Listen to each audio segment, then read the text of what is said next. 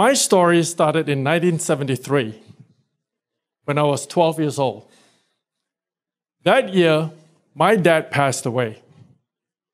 And 5 months later, my mom passed away. So I went through middle school, high school, pretty much on my own. And when I graduated from high school, I took on several jobs. I worked in a bank, I worked in construction sites, I washed and waxed cars. Most of my classmates went on to pursue higher education. And I was sort of left behind. But I understood the circumstances I was in. I dealt with it and I moved on. Not until when I was 23 years old, when my friends graduated, they came back as engineers, doctors, they were in business management, in computers, accounting, and I was still washing and waxing cars. And that was not a good scenario.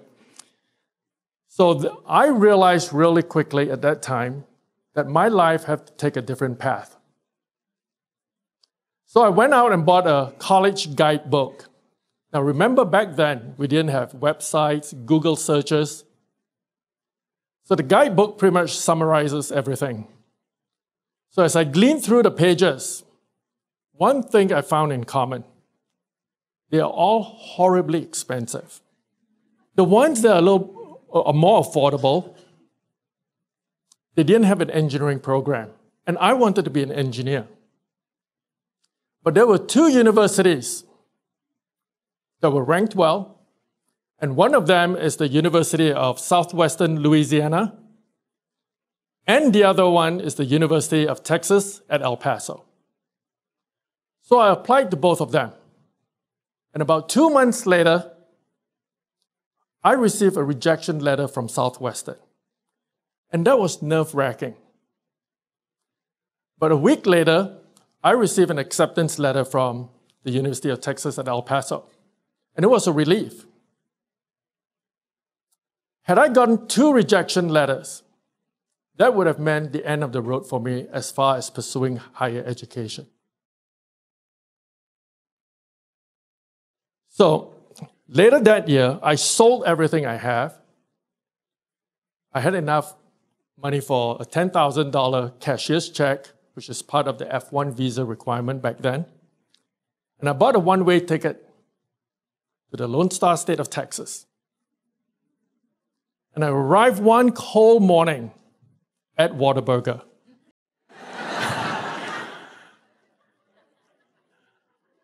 My strategy was really simple. Take as many credits as possible. When I'm about to run out of money, I'll buy a ticket, go back, work, and come back again. It's a simple strategy.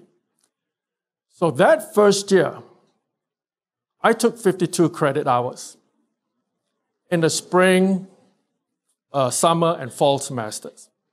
Well, you might think that's crazy, taking 52 credits a year.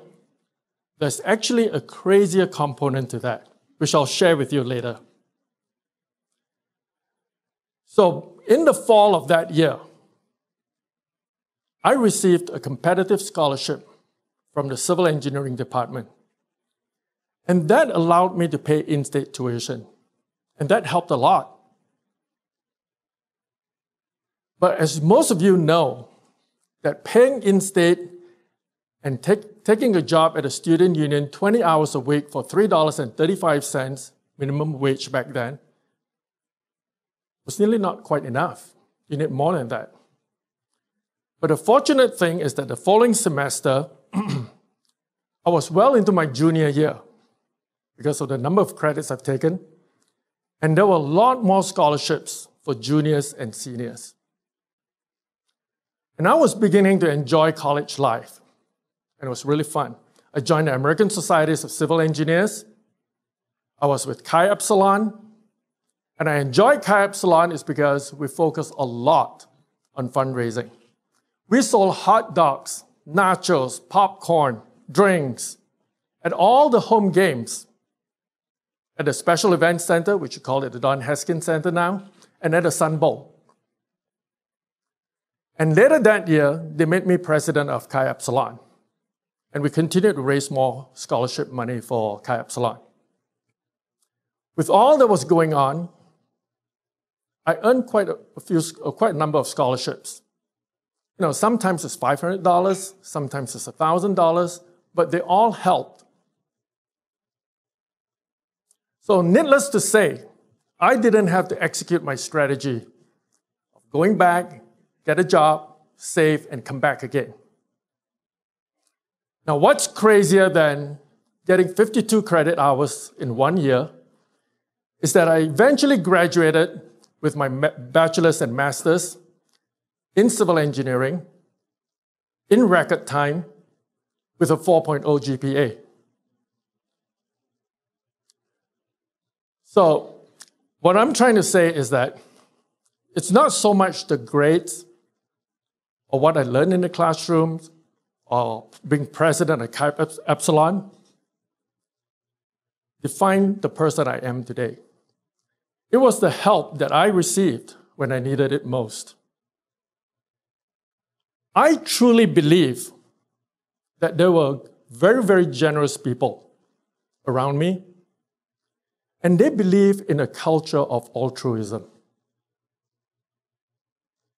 While our men and women in uniform are the true examples of altruism, many of us do not have that opportunity. So the least that we can do is to help others. So I started my professional career as an engineer here in El Paso. And then later I moved to Phoenix. But while I was in El Paso, I bought a new house that was pretty exciting. But 3 years later, I came back to the university and started my first permanent endowment here at UTEP. And I named it Anthony Tarquin Endowed Scholarship in Civil Engineering. And Dr. Tarquin is not here today, but he's an amazing person, and he's probably the longest serving professor here at UTEP today. So when I moved to Phoenix, I joined an international consulting firm, and then I started my own business in civil engineering, and I specialize in water and wastewater treatment. I later merged my company with an international firm, and I retired soon after that.